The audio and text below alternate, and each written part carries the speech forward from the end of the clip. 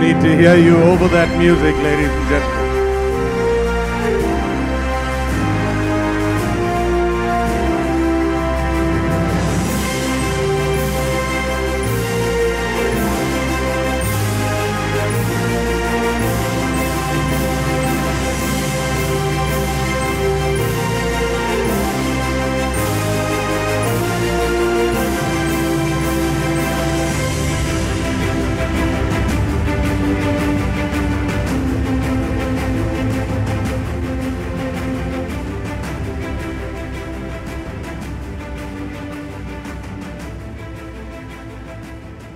Ladies and gentlemen, I now call upon our awardee, Mr. N. Chandrasekaran, to deliver his award acceptance speech and the 20th Anantaramakrishnan Memorial Lecture on India's leadership in a pivotal decade. Please welcome him to the podium with as big an applause as you can.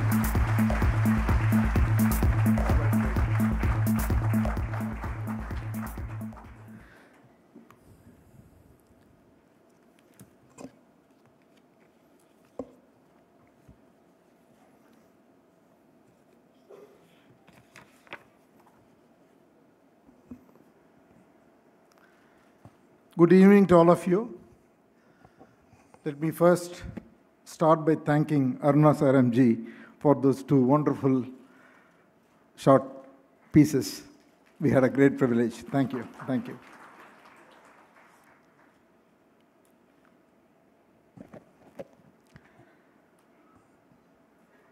Mr. Krishnamurthy, Ms. Mallika Srinivasan, Mr. Gurumurthy, Mr. Seshasai, and others on the dais, ladies and gentlemen, friends, and friends from the media.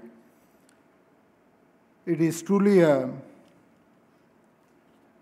tremendous, tremendous honor and privilege to be here at this moment. Since 1969, 19 business and industry leaders have been honored with this, I would say, most iconic, prestigious, one-of-a-kind award, MMA-AMALGAMATIONS Business Leadership Award, in memory of Sri Anantaramakrishnan, founder and past president of the MMA. I would like to take this opportunity to express my very deep gratitude to MMA, the jury, and the Amalgamations Group, and Mallika Srinivasan also in particular, for honoring me with this award. And I would like to dedicate this to all my colleagues, the entire TATA group, whose contributions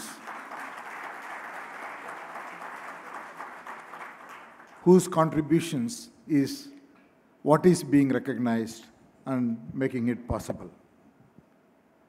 I also would like to thank the very, very kind remarks by Mr. Gurumurthy, Mr. Seshasai, Mr. Arvind Dattar, and Ms. Mallika Srinivasan and Mr. Krishnamurthy. Very, very grateful. Let me talk a little bit about the current status of the world and the opportunities for India, and talk a little bit about what I have learned that may be relevant. As I stand here today, I believe we can all feel the weight of this moment of time. The recent history that we have witnessed over the last 4 years has been relentless, with an upheaval from the pandemic, military conflicts, growing inequality, and if I may say so, the challenges of globalization in an already globalized world. These dynamics or playing out against a set of megatrends, trends that are not going to reverse. Energy transition, which I believe will only get accelerated as we move forward every year. Supply chain, it will be a focus until we get resilience in place. Digital transition, led by Gen AI today, and I'm pretty sure it will be something else when we meet 12 to 24 months from now. And finally, talent, the diversity of talent and the availability of talent, new working methods, cultural changes that we are going to witness. All of this is going to play out. From a geopolitics point of view, clearly the foundations are shifting. The roles of the United States and China are changing and evolving. India is finding its place clearly in the new order. India undoubtedly is very well placed to leverage the opportunities that these megatrends present in this changing new geopolitical order, be it artificial intelligence, because we have one of the finest, and if I may say so, probably the most visible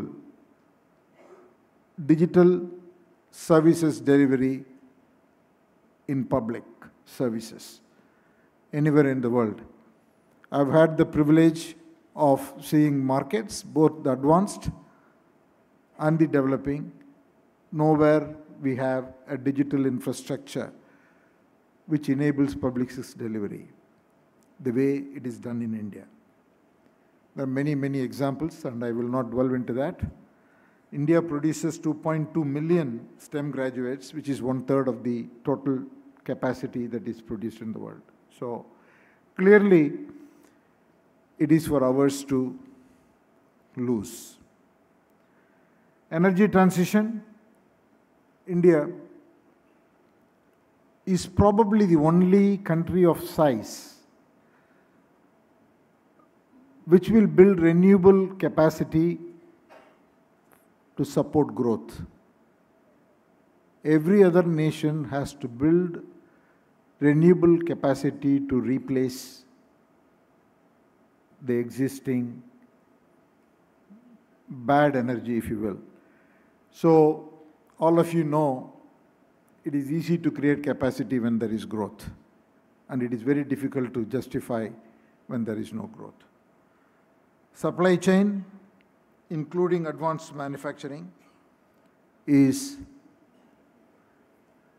getting redefined, and India, with its size, demography, and many other advantages, clearly will be very, very significantly well placed. We can talk about any sector. But I'm not going to get into each of these opportunities. I am going to talk more about what do we need to do if we need to capitalize all these unique opportunities, which probably is once in a lifetime. We need leaders. We need leadership which can think clearly, think at scale, think big, be bold, but at the same time, execute flawlessly. One wrong execution puts you back. Probably for an entrepreneur, one wrong execution at scale, life is over. So, while I would say all of the things that we need to do from a opportunity perspective and scales perspective, execution is equally important. As organizations, we must elevate our ambitions, but at the same time, develop the muscles, organization muscles that are required. I will talk more about that. And secure the very right talent. At the same time, every business has to get the basics right. There is no way you can succeed if you compromise on the basics. While we need speed, we need agility, we need to move quickly, we need to think at scale, we also need to be patient because we cannot throw ourselves at everything. Some bets are for us or for a particular entrepreneur, for a particular business house. Some bets are not. So one has to be very clear about that. I will talk a little bit about my experience in the last 7 years. I'm not going to spend more time on my time at TCS. But TCS gave me enormous opportunities. Couple of lines, if I have to say, I spent 30 years in TCS. I learned every bit only on the job. I didn't go to a business school. I didn't do a course on strategy. Everything that I learned is by working with clients, by working with colleagues, by taking decisions, by making bets. I had the opportunity to work and serve for the finest companies in the world, the largest and the best in their business. I had the opportunity to live to exacting standards. I had the opportunity to work for and work with and manage most of the times people who were much brighter than me. And I got to live at different places. I got to travel. I almost traveled 200 days a year international for 20 years.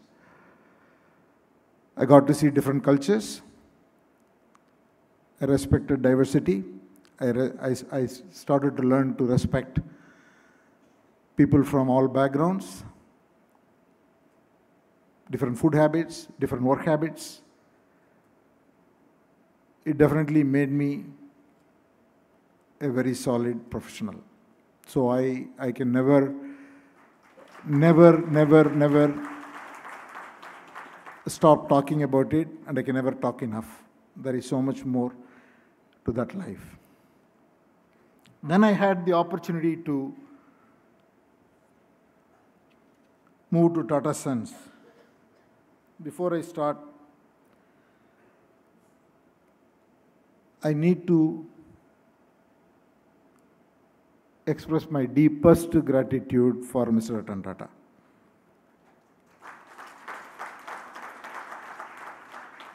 Who has been an enormous source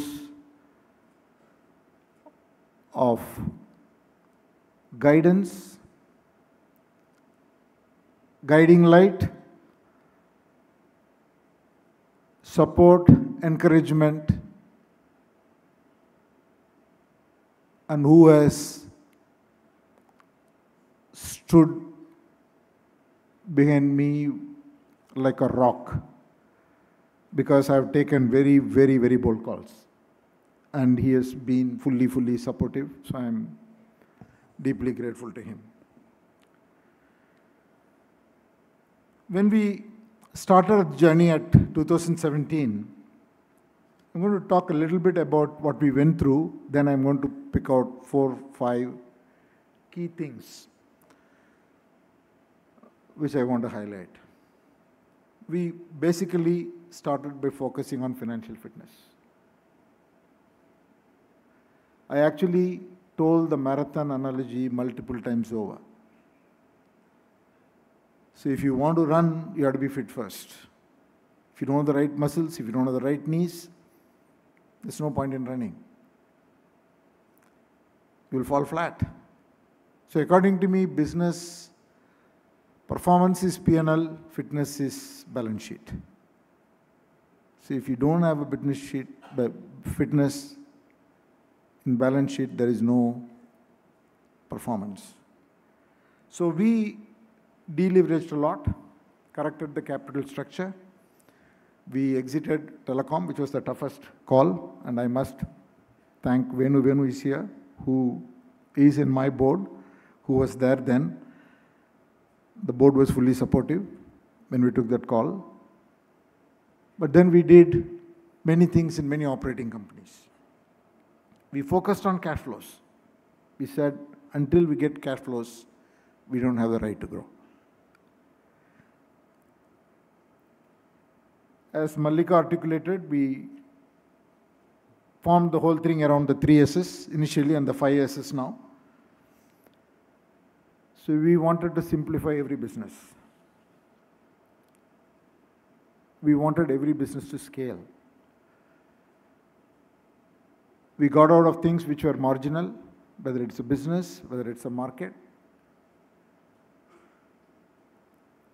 Anything which cannot make an impact. So we did all that across businesses, and we continue to do that. It's a journey, it never stops. And the results are solid, as all of you know. It is reflected in profits, it reflected in market cap. All of this happens. But for me, the most important thing that is very satisfying is the change in the leadership of people thinking. Everyone wants to lead. We've seen that in Tata Motors. Tata Motors passenger cars, and nobody would believe in 2017 if you had said where we'll be today. Tata Motors also from somewhere in the bottom has become #1 in market cap in India.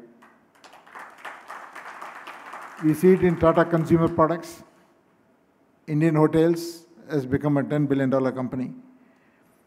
So many companies, Tata Capital, Tata Insurance companies, all are in the performing at their best in the top league. And very proudly we brought back Air India, very, very special moment for us.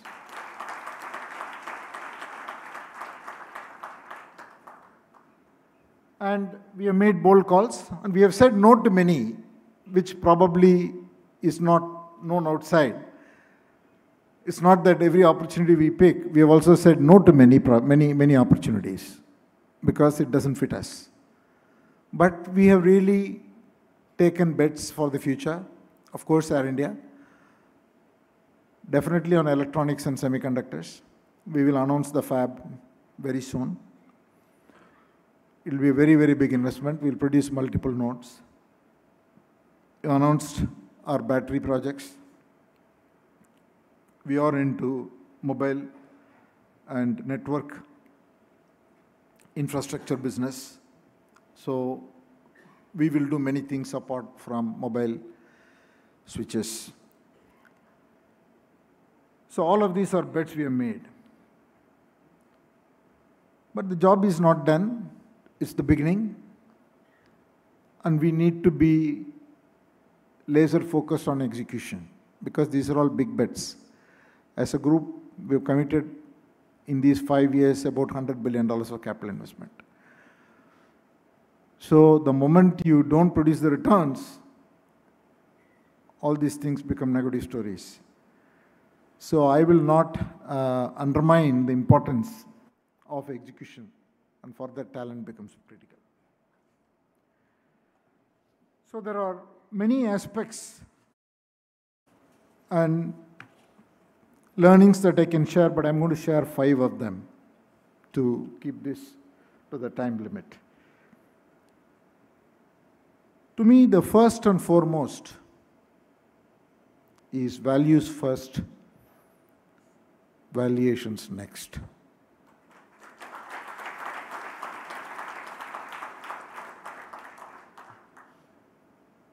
See, Tata Group has a tremendous reputation that has been built over 150 years. If you ask me, one fundamental task we have, beyond anything else, is to keep that. Because that's what gives us the license. Everyone, I said when I took over, he said, what is the advantage? I said, in Hindi I said, हर एक आदमी टाटा को अपना company समझता है. Every person in this country thinks that Tata Group is my company. So that is the benefit we have. But then that comes with responsibility. I think ethics, frankly, I have only two things or three things I go through in my mind. It is not that these questions don't come up and it's not easy. It's not difficult to make choices if you make it very simple. Well, first question I ask myself is, what would Jamshedji do? What would JRDA would have done? What is Ratan Tata would have done? To do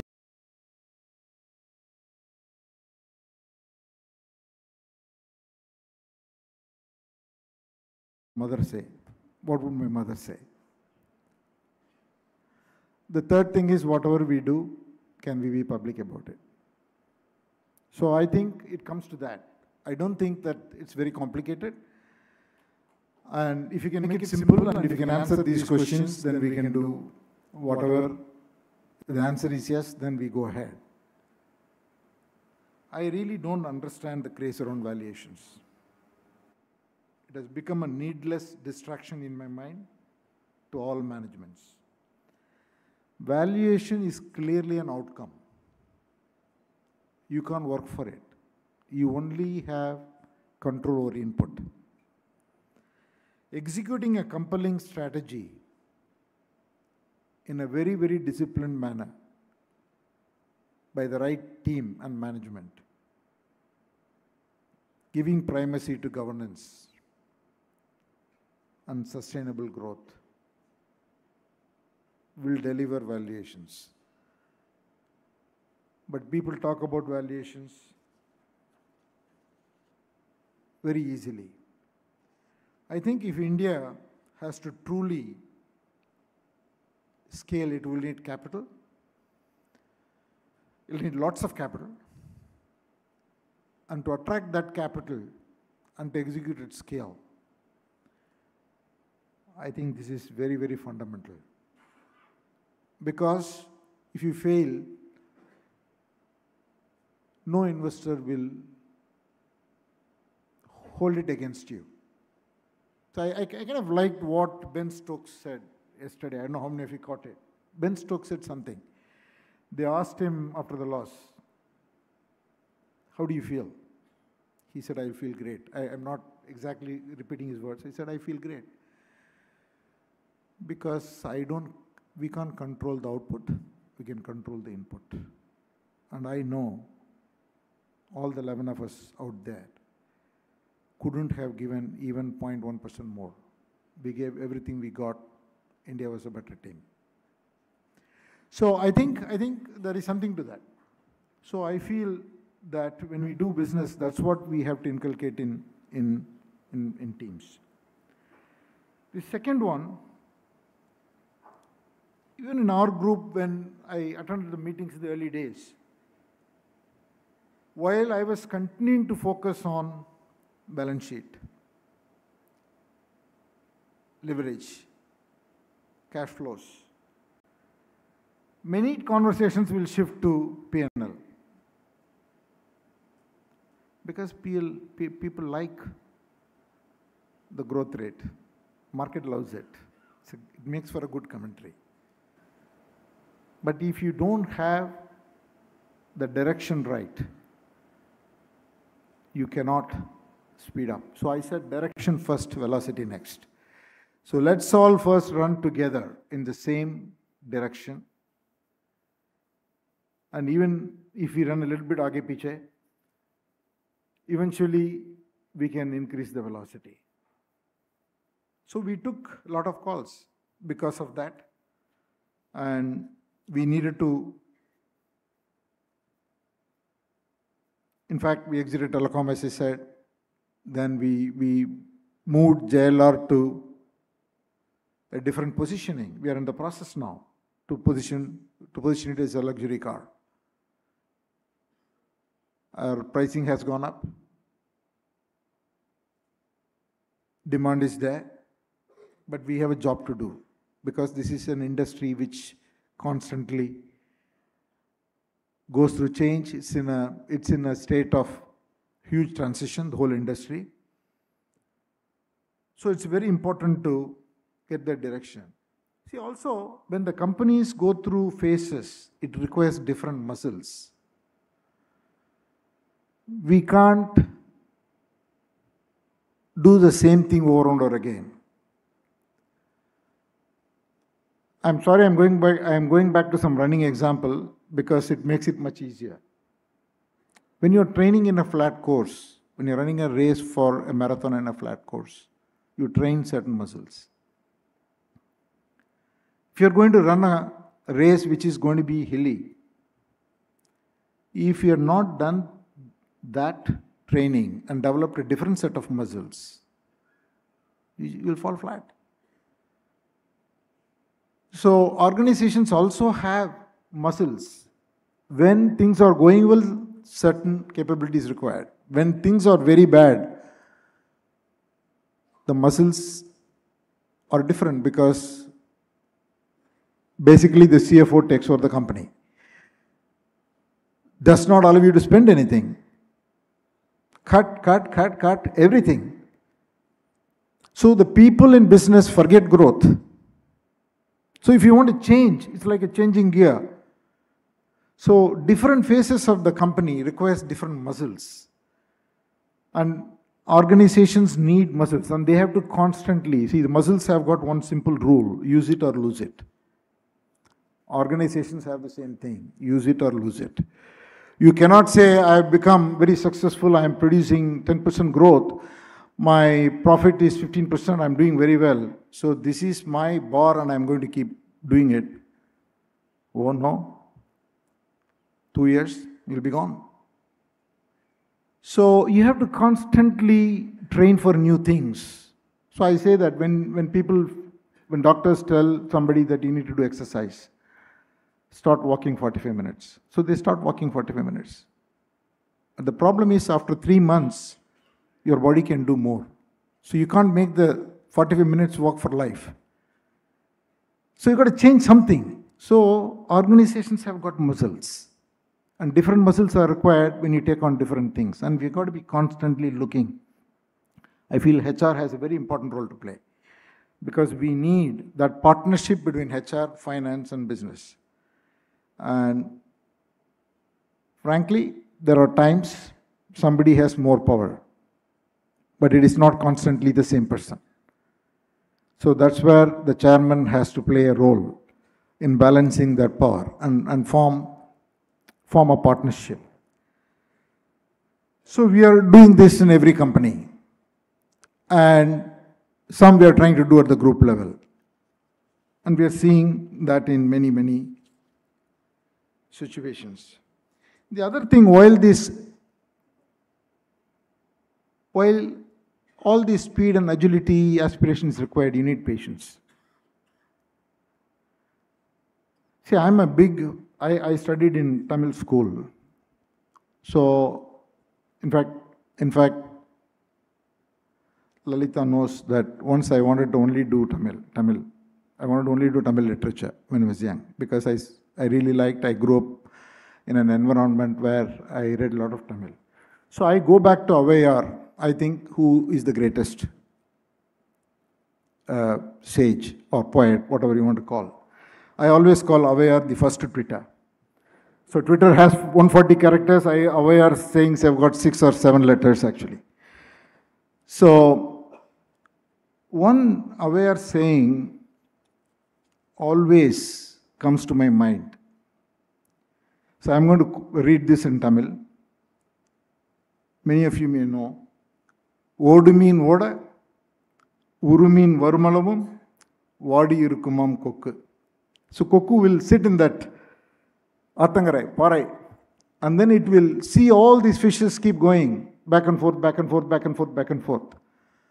Its attempt never fails. It only will attempt one. It may take 1 hour, 2 hours, but it will decide when to go. When it goes, clack, it's done. So, opportunity picking should be like that. Every day, all of you meet bankers. I'm sorry, Krish, you are here, but all bankers come every day. You are shown tens of opportunities. Businesses come every day. They want to do this, they want to do that, whether it is acquisition or whatever. Any bets you make, I have felt that staying calm. Mr. Tata used to say, there are many pebbles on the beach, so you've got to be careful which pebble you pick. Same thing. So I feel patience is something very important in making calls. The third aspect I want to talk about is talent and winning mindset. People ask me, how do you recruit people? Who do you choose for the job? Do you look for domain skills? Do you look for track record? All these questions, and all of us go through that. Whether you are a small company, big company, whether you are in manufacturing, whether you are in services, all of us go through. I actually look for 2 or 3 qualities: a winning mindset, a positive attitude, and the ability to collaboratively work. A person who will put himself or herself not above the organization. Every time will put the organization and the team. I think if these 3 qualities are there, they can be supported. Sometimes they need to go through training, sometimes you need to pair them with other people. But I think if the attitude and mindset is not there, any amount of knowledge will not get us. So I always believe that these 3 qualities are fundamental. The fourth one I'm going to say is a bit controversial. And please take this in the context and should not be misquoted, then I'll get in trouble with my own people. So all my companies will say, there is no AOP required, that is annual operating plan required. See, the budgeting process in all companies that I have seen, ours and outside, it is the bedrock of management for the board. It forms the basis for everything. It is our annual plan. This is the story for investors. This is the story for the NRC. This is the comp. This is everything. But I think this process actually stops people from thinking big and aspiring big and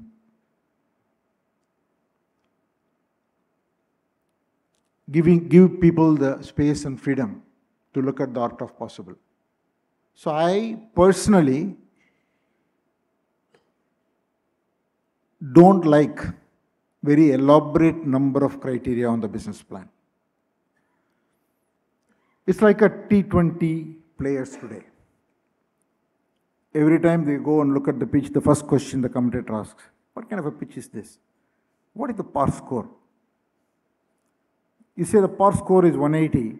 180, 185 is a good score. That's the problem. Because the players today have developed a lot of muscles.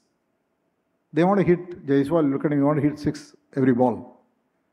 So Technically, you can score 720 runs without a no ball. So business is like that. I feel aspiration is very important. So the boards, especially I will approve a plan, but I always have a conversation with the management. Always, all through the year. What can we do? What is the art of possible? What capabilities we need? So the art of possible question is a very important question. So I feel aspiration, if you want to really promote, you need to manage the budgeting process.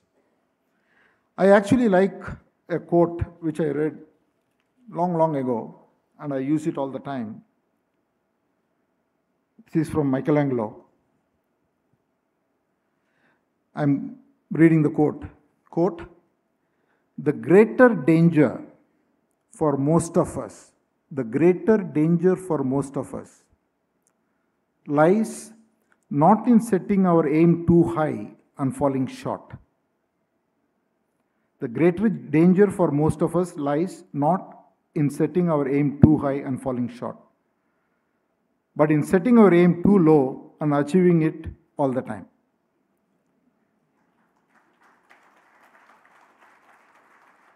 So this is from Michelangelo. So I said, if he says it must be right. So, so we should. The other thing I worry, in some worry means people sometimes get obsessed with competition. And the market share charts go to 20 pages. This percentage, this percentage, this percentage, this. So I feel a healthy competition is very important, because if you don't have a healthy competitor, you will not improve. So we must celebrate competition. But we must know that every competitor has his or her own context. That company operates in a different context. I operate in my own context. So I feel every company should run its race and not get distracted by somebody else's race. It is not to say that don't compete. It is not to say that don't beat the hell out of the competition. Yes, we must, right? And you must aspire to be leaders. But benefit will come if you focus on our products, our service, my customer, how can I delight my customer, what is my process, and what are the strengths I have, what I can do which is different from somebody else, as opposed to getting over-obsessed. So this is another aspect. Otherwise, people get into a lot of discussion about global economy, inflation, competition. So all the discussion goes in that direction. So I think there is tremendous opportunity for India. I think we are in a very, very unique point in time. India's standing is very high. The government under Modi has done a phenomenal job. There is not a place that you go to in the world they don't talk about it. It's always talked about. And everybody wants to be in India. There is not a single Fortune 500 company who has not been in India in the last few months, to my knowledge. I don't see all of them, but I see most of them. And to source from India, to manufacture in India, and it is happening. Even in manufacturing, I said the other day, 45% of the non-oil exports is high-end manufacturing products, which was 20% before the pandemic. Electronics was 2% and now it's 8%. So it is happening. So whether it is in manufacturing, whether it is in services or financial services or in hospitality, any sector we take, I think we are in a beautiful place. But we all need to work together. We need to be bold, but at the same time, we need to execute. Those are the few learnings I thought I will share with you. I do want to say one more comment. Growing up in Tamil Nadu, studying here, one used to look at Amalgamations, Simpsons Group, TVS in awe. Those days, your parents will be very happy if you get a job in Amalgamations or TVS and a few other groups in here. So for me, to be here today to receive this award is very, very special.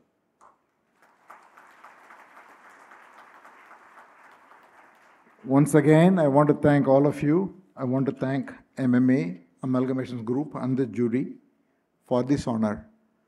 And I didn't say it, I've never said it outside, but my wife, Lalita, has been of enormous strength to me.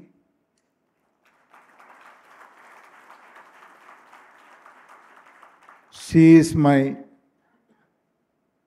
biggest cheerleader, and she is my biggest critic. So I'm glad she is also here. And again, it's such a pleasure to address all of you, and thank you for listening.